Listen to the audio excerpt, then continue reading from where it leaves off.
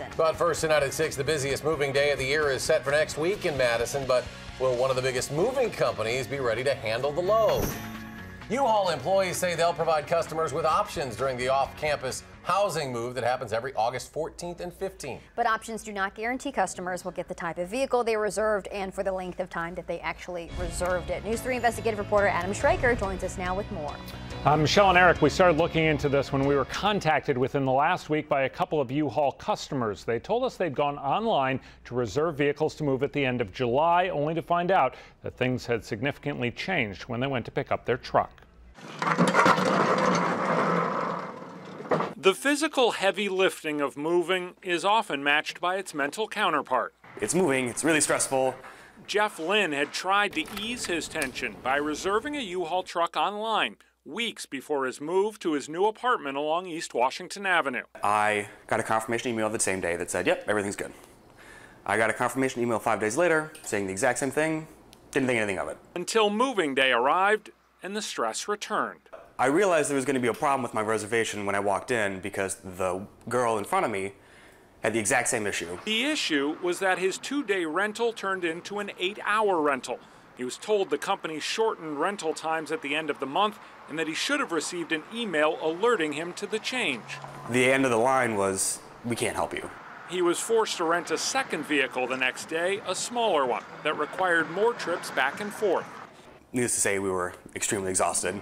His experience comes 2 weeks before the busiest moving day in Madison every year. And upon reflection, Jeff Lynn is more than happy to advise those students on more than simply bending their knees when they're carrying heavy objects. Double check your reservation. Even if you got a confirmation, better call them back because I had a confirmation and it didn't mean anything.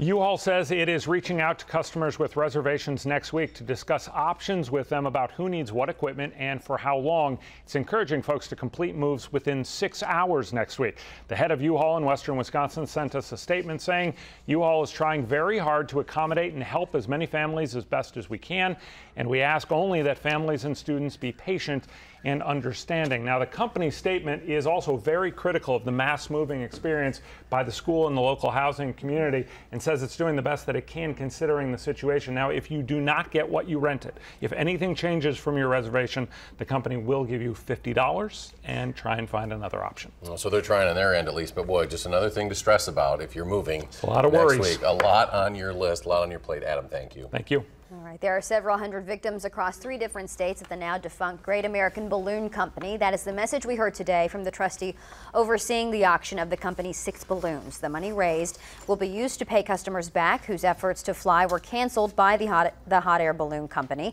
Customers who currently hold tickets and want to become creditors need to send an email to this information right here. It's moliaadvisors.com. That's info@moliaadvisors.com. They are encouraged to include the name of the person who bought the ticket, their mailing address, and phone number. Claim forms will also be sent out to creditors in the next week or 2. If you have a consumer problem, contact our Call for Action hotline at 608-270-2833. It's open tomorrow from 11 to 1 every Monday, Wednesday, and Friday. You can also go online to channel3000.com/call for action.